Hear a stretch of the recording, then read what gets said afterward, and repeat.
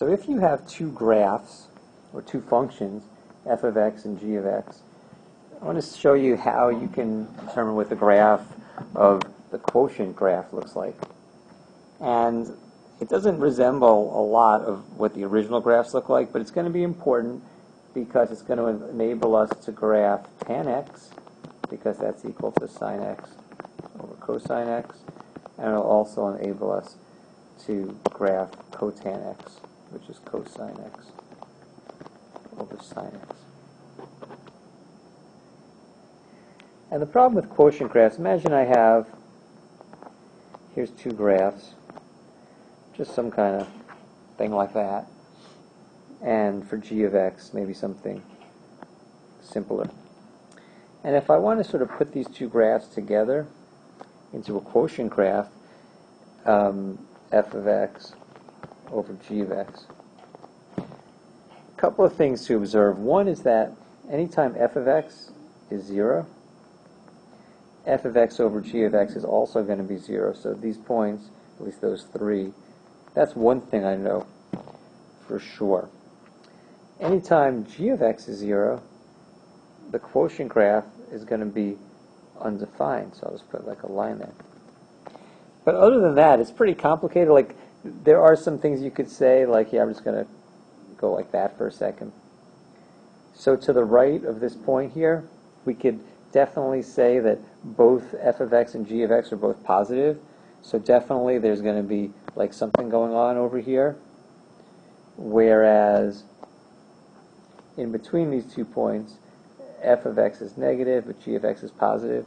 So there's going to be something going on that's negative, because you divide negative divided by positive. But it just gets a little difficult to analyze. Another thing that is important is what happens near this vertical asymptote.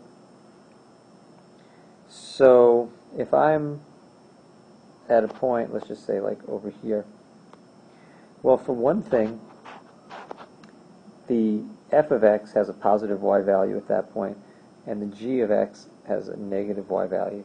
But the g of x value is getting really close to 0. So when you divide something that's not that close to 0 by something that is close to 0, in this case they look like they're about the same distance, but if I get even closer, I can get this guy really close to 0. Well, this guy is not as close to 0. Maybe it's like 3, and this is like 0.0001. Well, 3 divided by 0.001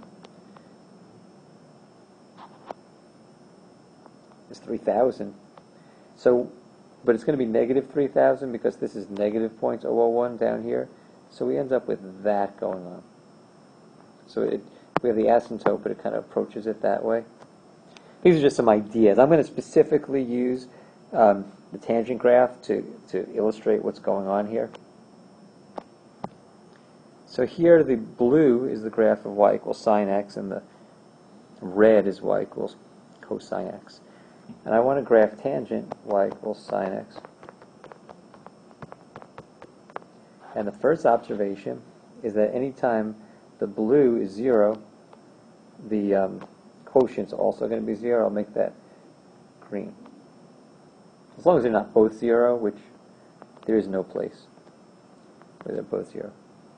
On the other hand, anytime the red is 0, it's going to be undefined.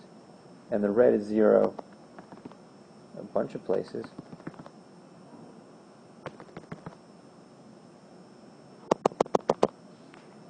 Now, what happens in between? I'll use a different color here. Use black, actually.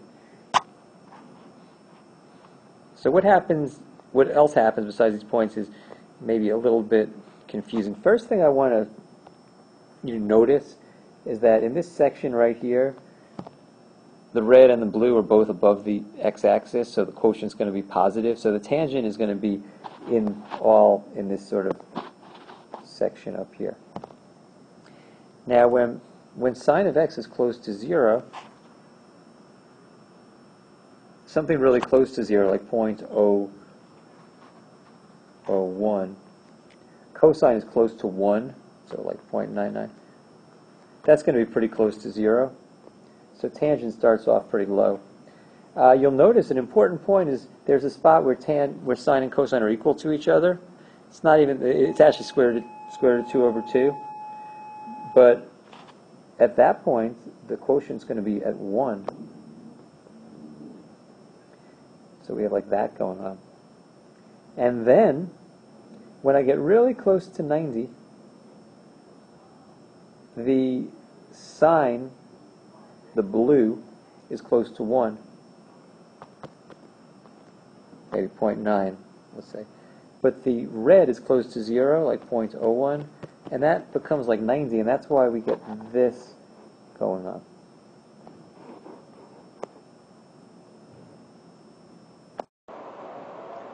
Now let's look at what happens between 90 and 180. Notice that the blue, which is sine, is above the x-axis, but the red is below the x-axis. So that means that when we divide them, we're going to get something negative.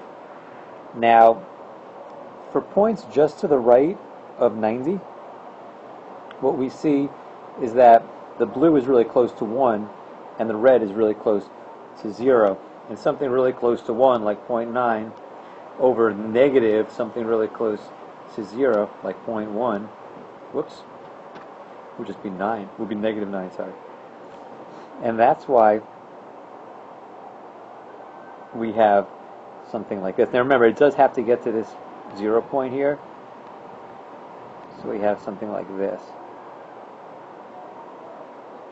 It's like half a parabola. Now between 90 and 270, notice how they're both below the x-axis, which means the quotient is going to be positive. Negative divided by negative is positive. See this point here where they cross? That's going to correspond to a point of 1 because they're equal to each other, so the quotient is 1. And when you get a point really close to 270, the blue is really close to like negative 1, and the red is really close to 0 to negative 0. Oh, sorry, it's close to 0, but it's negative, so it becomes like positive 9 up here somewhere. And that's why you have that. And finally, in the fourth quadrant, again, you have the red is above the x-axis, the blue is below, so we're going to have, it's going to be negative. And when I'm really close to 270, some point like over here, the blue is really close to negative 1, the red is really close to positive 0, so we end up with something like this. And that's the graph of tangent. Now, because sine and cosine repeat, the tangent repeats also, and we end up with this collection of these sort of half parabola and then another half a parabola. As you can see, the period of a tangent curve is actually 180, even though the periods of sine and cosine are 360. Now we can do a similar thing for cotangent, but now the cosine is the numerator, so which is the red. So when that's 0, when the red is 0, cotan will be 0. When the blue is 0, we're going to get asymptotes.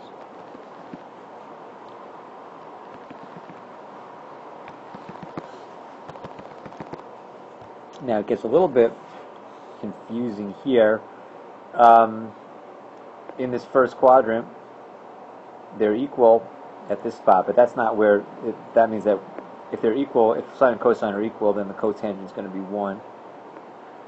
And basically, really close to 0, you're going to have it. We're going to do red. It's red over blue this time. So red's real close to 1, blue's real close to 0. So that's a really large number. So we get the asymptote there. In quadrant between 90 and 180, this is going to happen. And here they're both negative, which makes it a positive when you divide. And here one's positive, one's negative. So these two things they're kind of similar, and people get confused about them sometimes. But the cotangent ones kind of have like almost like a negative slope, whereas the tangent ones kind of had a positive slope. and they have different y-intercepts and different asymptotes.